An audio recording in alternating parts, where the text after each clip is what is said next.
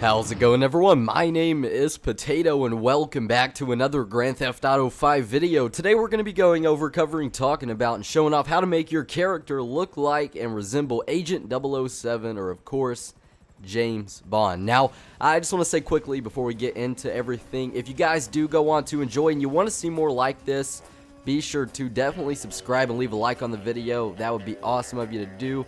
As well as down below in the description, along with my Twitter and Instagram, I've got the link to the playlist where you guys can see how to make Carl Johnson from San Andreas, Niko Bellic, Claude from GTA 3, etc. So you guys can check out those other videos down below. But without further ado, let's actually go ahead and get started. So I want to say you can do this with Michael DeSanta in the campaign, as well as, of course, in online, which we're going to be going over that portion of it in this video. So what you want to do is, first off, you want to go get your haircut, and I personally thought that the short side parting haircut looked pretty cool, and I gave it a darkish brown, kind of grayish color, and I felt like that was appropriate just due to the fact that if you guys are familiar with 007 and James Bond in the movies, most of the characters are they're middle-aged men. They're closer to, I'd say, the mid-40s, late 40s, early 50s, so they're going to have a little bit of graying hair going on, and I decided to give my guy just a really, really light stubble. I felt like that was appropriate as well. Now,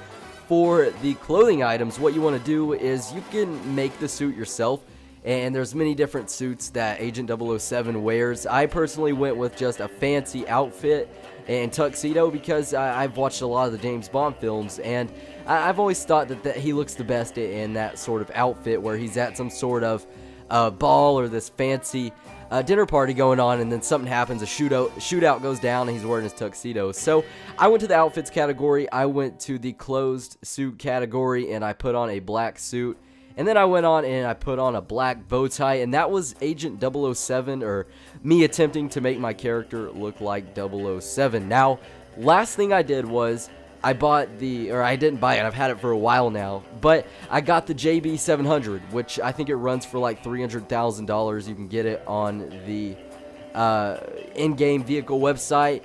And with that, it's just that tops off your character, I would say, because the JB 700 is straight from the James Bond series and the James Bond movies, hence the name JB 700, JB standing for James Bond, and then 700 being 007 backwards. So that's really cool little fact you guys may not have known about, but that is how you make your online character resemble James Bond in a way. Now, like I said, of course, there's different ways to go about it, different outfits, etc. You can do this with Michael in the single player, as well as Franklin. Even though Franklin's black, you can still give him the outfit because he's got some really cool exclusive ones to his character alone. So that's it for the video. If you guys did enjoy, of course, and would like to see more like it, be sure to stick around by clicking that subscribe button, leaving a like on the video, checking out some of my other videos down below in the description from the playlist where we show you, of course, how to make CJ, Niko Bellic, etc. You guys can go check those out, but with all that said now, the way I believe that's just about it. You guys all take it easy, have a safe one, and I will talk to you later. Bye.